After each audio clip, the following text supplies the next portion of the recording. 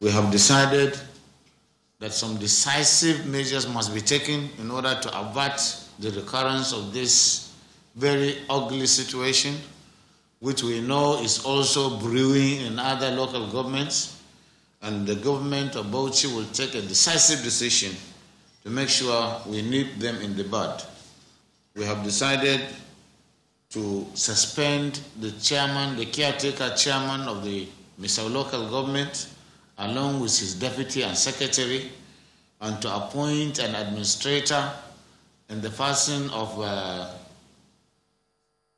Isa Kufai. An administrative investigative panel will be set up.